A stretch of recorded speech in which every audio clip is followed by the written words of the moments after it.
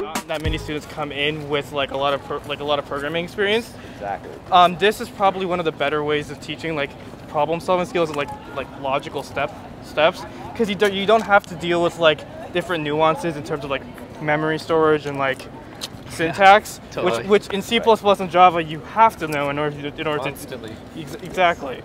But like here with Sage, it's like it uses Python, which alleviates most of that problem, and plus there's no need for you to like compile or like use other or even write a whole program in a separate file. You just interact in a worksheet. Exactly, which makes it so much easier. And I've seen like students like they like the fact that they use the single worksheet as a way to like build up to like a certain problem of like building a bifurcation diagram.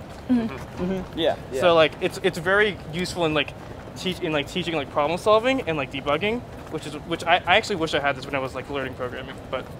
I remember, like, to teach myself just how a computer thinks and how coding works, I had to spend hours just watching videos online.